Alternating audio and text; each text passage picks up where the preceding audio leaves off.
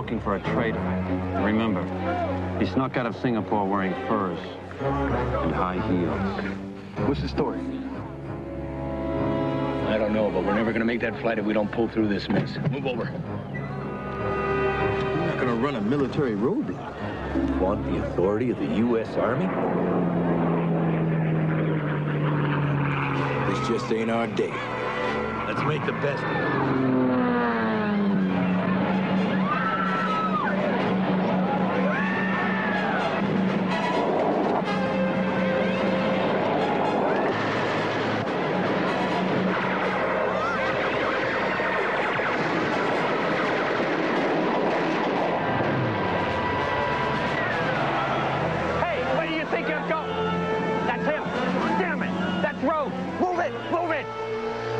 We're not going anywhere, sir. Yeah, well, neither is he. So much for the last flight out. Things were looking grim, but that was no new deal.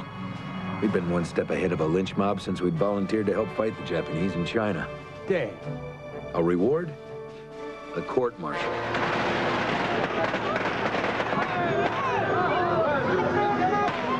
New Year's Eve. Roosevelt and Hirohito had agreed to make Manila a demilitarized zone, and these people were crazy enough to think the war would pass them by. Hell, maybe they had the right idea. Celebrate while you can. As if the good old days were now.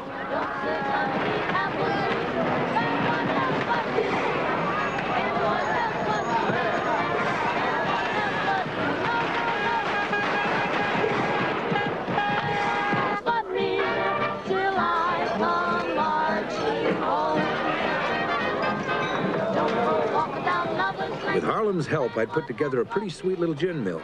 It wasn't exactly 5-star, but neither was the clientele. Uncle Sam's boys paid cash, and the brass pretty much left us alone, which, given our past, was just fine with me. Charlie, you crazy. Come back here. Army looking for you. Hell, nobody chases me out of my own place. I have the same rights as any businessman in Manila.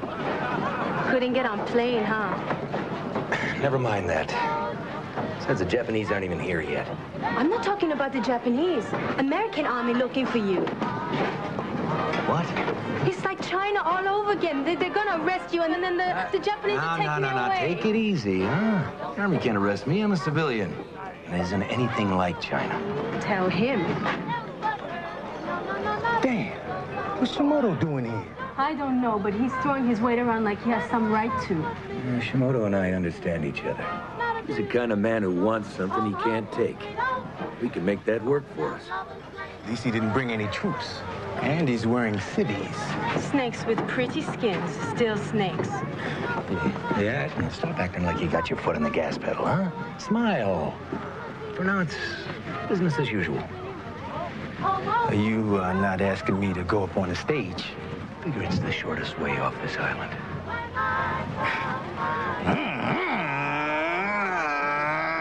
Beep, beep, beep, beep. Another casualty of war. It's showtime!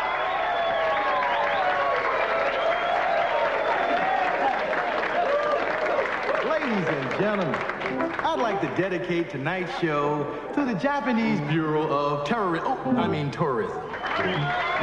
course, you know the Japanese, they love to travel in groups, and they love to shoot pictures, among other things. Ooh.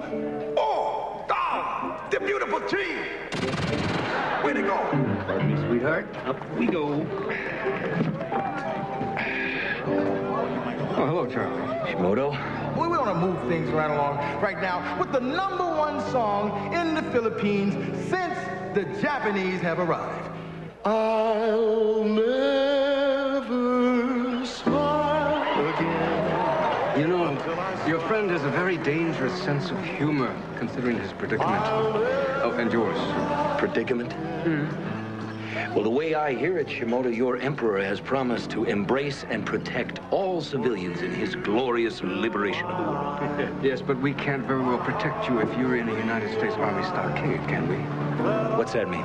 Well, apparently some information about our relationship found its way to your Army intelligence. Our relationship? What the hell are you talking about? Oh, information alluding to a long and lucrative arrangement between you and the Japanese military. You piece of squat. No wonder I couldn't get off this island. You set me up. Exactly. And without our protection, Uncle Sam will shoot you as a spy. Well, your protection? Yes. Shimoto, you're a Nisei, local-born Japanese. That means you have as much standing with the brass in Tokyo as pond scum. But you'll be surprised by my new authority, Charlie. And pleased, too, if you're useful. You know, I didn't like what you did in China. And I like you even less now. So say what you came here to say, or you'll be sucking on my fist in about 5 seconds. We know MacArthur is making his last stand at Corregidor. We need to know if your aircraft carriers will be here to support him. On your feet and out of here. But I do suppose you need some time to... I said get out of here. Our troops will be entering Manila in less than 20 hours. You have that time. Oh, Charlie. Happy New Year. Everyone knows how devastating the sneak attack was on Pearl Harbor. But few people know that there were subtle clues that it was coming. Now, I happen to have a recording of a conversation made by the Imperial Japanese Travel Bureau and a reservation desk at the Royal Hawaiian Hotel. Let's listen in. Hello? Reservation desk? Charlie, you should not have come back. It's almost midnight. Get the car and move it out back. Harlem and I are going to have to slip out during the fireworks. I want you two to go around the front. I'm going to the back. All right, block that. I'm going around the back. Let's go. Look out. Look out. Oh, how much space would you need? Oh, wow. Approximately 45,000 rooms. The American captain that was looking for you. Yeah. Go on. Oh, no, we are traveling by plane. Well, we want to kind of like keep it as a surprise. You asking for a lot of rooms, Charles Wilson Rhodes, formerly of the United States Army, American Chinese Volunteer Forces. Is this some kind of testimonial? 10 to 20 people. You're under arrest. Very, very good. Oh, no, wait a minute. You can't arrest me. I'm a civilian. Oh, what? Thanks to those charges, your boy's trumped up in China. Get out of here. Captain, you pulled that trigger in a city declared open by MacArthur, and I would love to see what they hang you from. Oh, in fact, if you look out the window, we are coming right now. The charge is treason. And this time you won't escape the firing squad by some stroke of luck.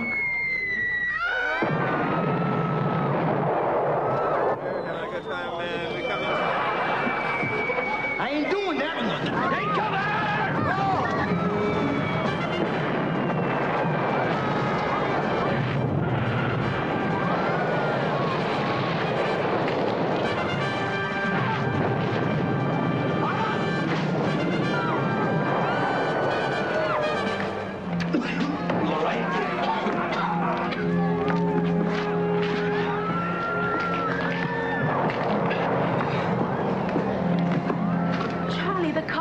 You must go.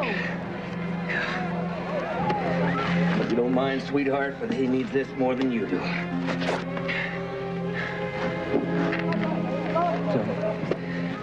Don't get cute words. I'll say this for you, pal. You're determined. Here, Cyan, hold this tight. Now keep pressure on that artery, all right? I'm still taking you in, Raj. Wait. You just lie still. Lie still. Now, for once in your life, get off the West Point bull.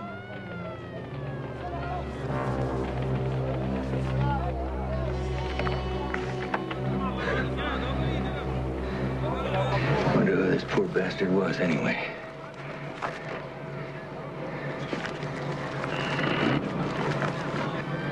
Holy cow.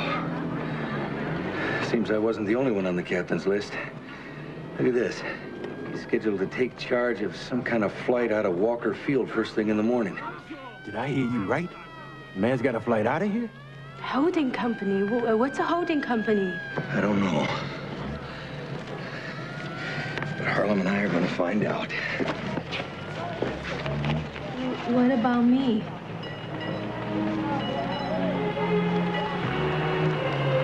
You think the new owner of the Blue Parrot could buy us a farewell drink?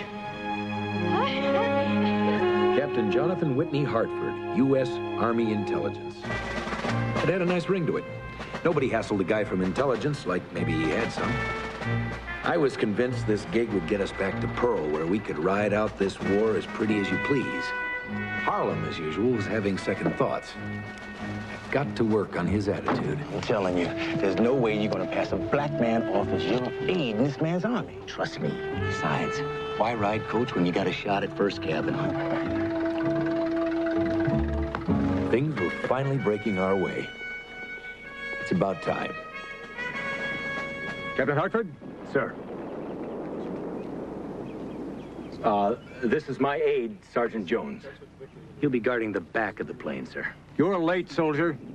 We have half the Japanese army in spitting distance, and what happened to your uniform? Oh, my orders came to me in the middle of an air raid, sir, but I am ready and able to transport these soldiers. Soldiers? We're talking refuse. Throwaways. Company H. The holding company. Every misfit, every oddball, every clown gathered from the Pacific Theater. If it weren't for the fact we have to feed them and waste needed troops guarding them, I'd let them all rot. All you have to do is accompany them stateside. Captain Hartford, the command is yours. Excuse me, sir, but doesn't some kind of a non-com come with this menagerie? That would be me, sir. Oh. All right, men, heads up. Load the plane with the numbers so the captain knows you. Incoming. Fine, Sergeant. I'll meet the men up there where it's a little less noisy.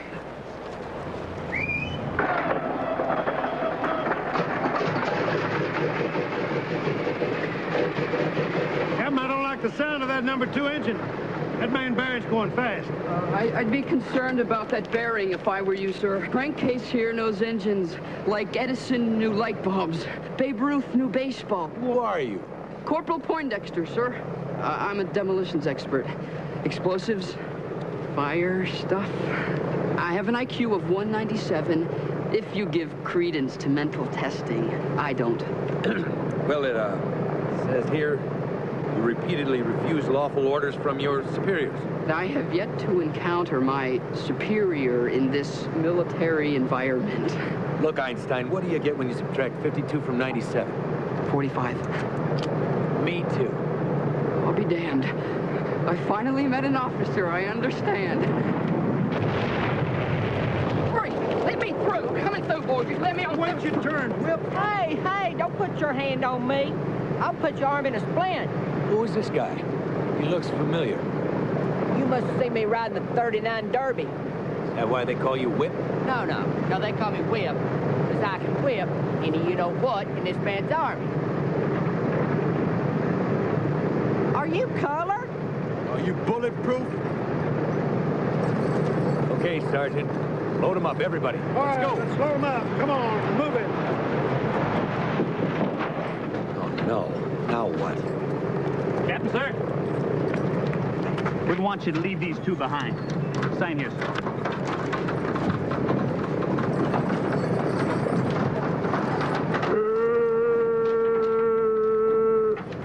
Here's the key, sir. I keep locked up till you get to Leavenworth. Leavenworth? For what? Forever.